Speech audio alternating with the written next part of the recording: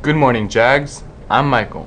And I'm Angelica. Have a wonderful Wednesday. And I'm Lily, and this is the JVHS news for Wednesday, April 27th.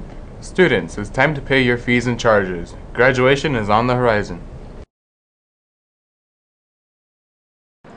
We have an improv show coming up this Friday, April the 29th at 6 p.m. for only $5. Be there. You're going to laugh. Now we're going to play a game for you. We're playing questions.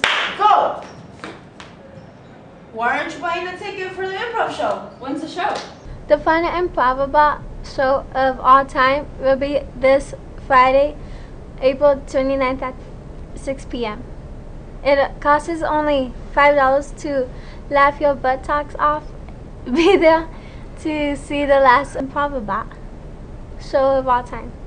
Auditions for 2016-2017 Chamber Singers are scheduled for today and tomorrow, April 27th and 28th. Sign up now in the choir room for an audition slot.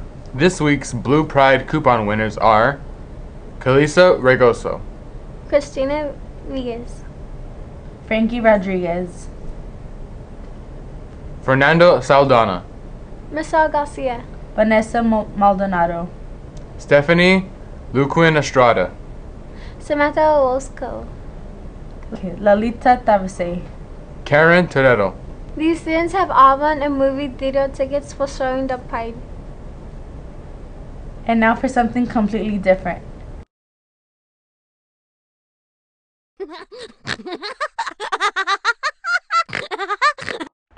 Hello, I'm Charles, and I'm with Miss Stewart.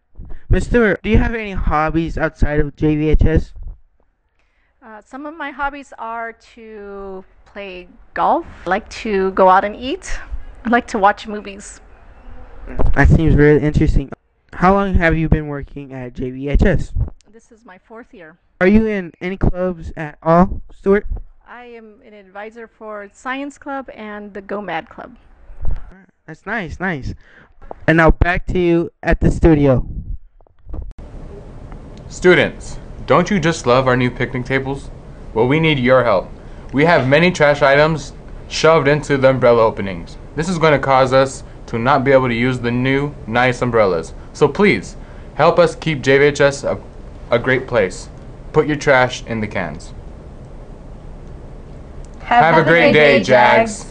And remember, Tomorrow is not a late start. Don't be late for school. Never want to be late for school. Never want to be the classroom fool. I'd be in the English grammar slammer and I get a D.